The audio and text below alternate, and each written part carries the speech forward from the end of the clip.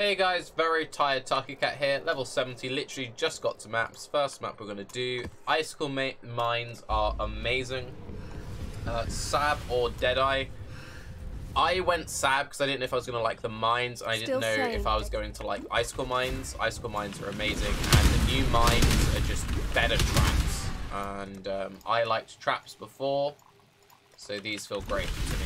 If you don't like traps before, then you might not like the new mine playstyle, but yeah, it's kind of absurd.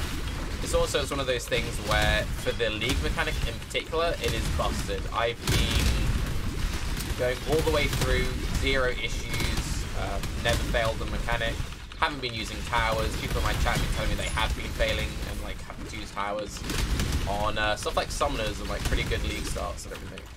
I am on a 5-link. I did get a 5-link drop to me, and I've got 2 axioms, which also dropped to me. But that's it.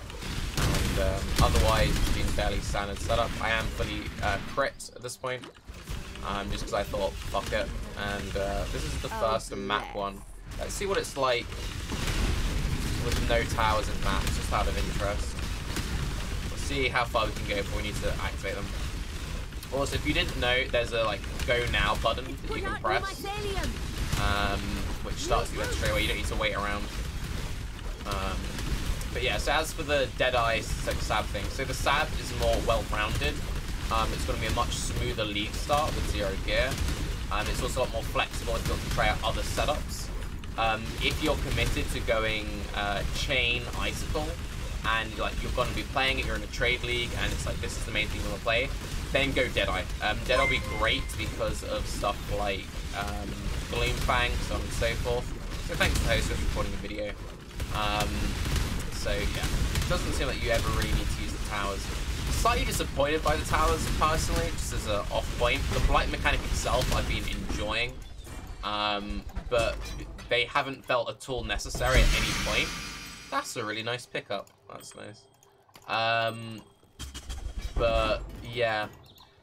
Ooh, Cartos. That's kind of nice for SSF start. I'm just going to do that. That's trash.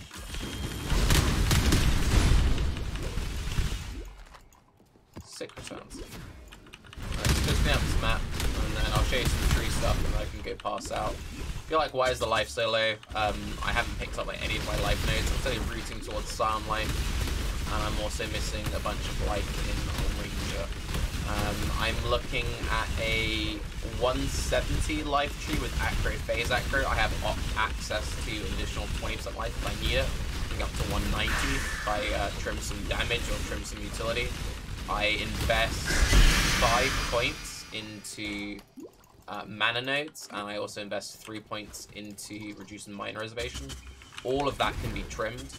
In terms of reservations for this build, skitterbots feel really great. One thing you can do, this is also just a handy trick for anyone who's doing Icicle Mines or any cold-based mines, you can link Bone Chill to your skitterbots because they shock and they chill, and that gives you more cold damage onto your main ability. I tried using Unbound Ailments on them, but that didn't work for some reason. I just didn't support it. I tried linking it with a bunch of the minion new stuff. Infernal Legion doesn't do anything. It does give them free MTX though, so you can equip it, they get the red fire, then you can take off, and it's whatever. Giving them Feeding Frenzy doesn't seem to change anything about them, it just sort of exists. And this is what my tree looks like so far. So when I said I'm traveling towards life, you see I've got all of the Scion life here to pick up.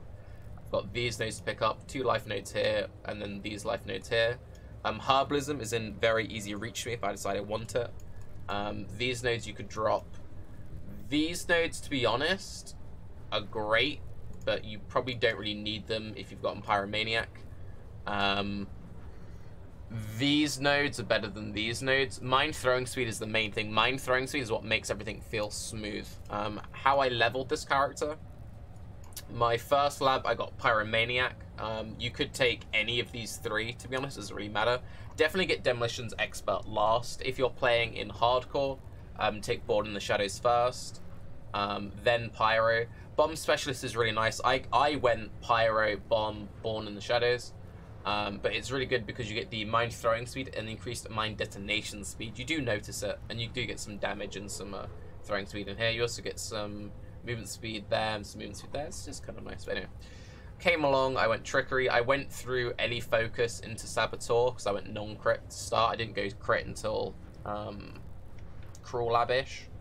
At that point, I grabbed Cold-Hearted Calculation, came back, grabbed Blood Siphon.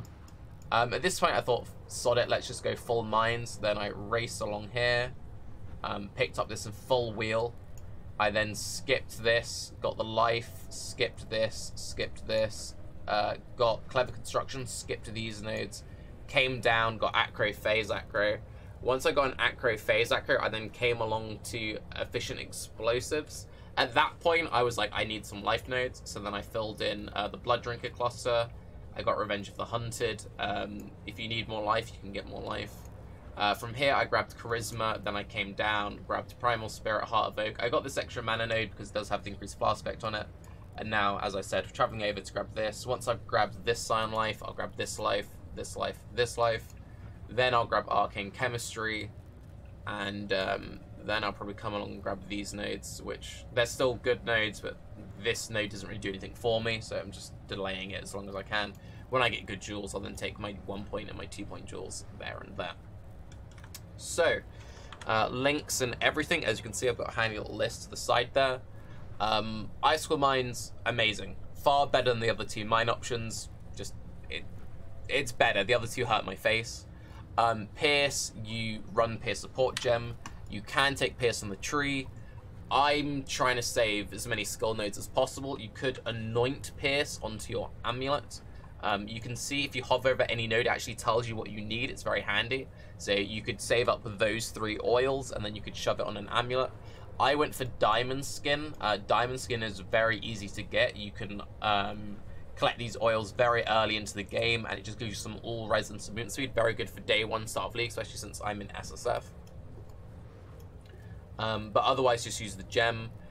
Use either Minefield or Swift Assembly. I find Swift Assembly more fun, but I think Minefield is probably better. There might be a world where you use both. I'm not entirely sure. Minefield feels really rough until you get Charge Mines. So Charge Mines is how you generate Frenzy Charges. And it gives you 10% mine throwing speed per frenzy charge. It also means that if you stick with this in your end game setup, you're probably going to invest into frenzy charges at some point, because mine throwing speed is huge, and also you'll want mine throwing speed on one of your jewels. That's the 4-link. At that point, any other support is just whatever damage you want. You could go for Trap and Mine damage. I don't like it because it has reduced mine throwing speed on there. You could go for Controlled Destruction. You could go for Cold Penetration. You could go for Hypothermia since everything is chilled. You could go for Ice Bite if you do end up going for a full like Frenzy Invested Tree. You could go for Crit Strikes, but you don't need it because of how Icicle Mines work. So it gives up to 500% increased critical strike. And then you've got like the aura effect, which will scale that up, and then I get some aura effects in here as well, which will all get scaled up. To summarize though, Icicle Mines feels great. Blight is a pretty cool league. I'm not sure how much it will hold my attention since my build can ignore the towers completely. I feel like once I get into the higher tiers of maps, maybe the pure blighted maps, when hopefully then the towers matter. I think there will be a serious issue this league where because the mobs don't target you, the towers feel completely meaningless if you have a good build, and then people who don't have a like tier 1 build feel really crippled. So it's going to be a bit of an awkward like balancing league. But again, this is way too early to really say on that kind of thing. We will see how that all goes, and expect the next update to come in about 12 to 24 hours from now. Well, 24 hours because I'm about to go pass out. So yeah, I'm Tarke. Have a wonderful day, and I need to fill an extra 20 seconds. Banditos. What are the bandits, Tarke? I went Illyra for the resists and the mana regen. You could also go skill points. I'm probably going to try and drop Clarity. Well, I know I'm going to try and drop Clarity as soon as I can. I'm hoping that by the time I've got arcane chemistry and a little bit more gear, I can always be throwing stuff out and it feels okay. Like right now, you can see that'd be a bit rough. So if I had like Grace on, sorry, that's not what I want to do. I'm planning on doing a 50% aura and then skitterbots. So let's say I run Grace. If you didn't want to run Grace, I probably will run Grace because I have a lot of evasion scaling. Because we have evasion, and then all that evasion. But you could alternatively run Hatred, Zealotry. Hatred or Zealotry. So, with all my mines out, I go down to 27 mana, which is pretty rough. Detonate them all.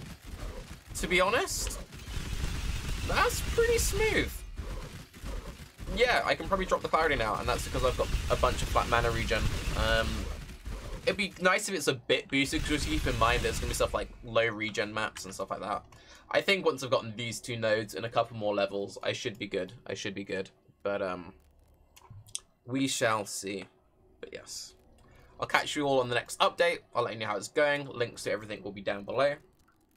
Bye-bye.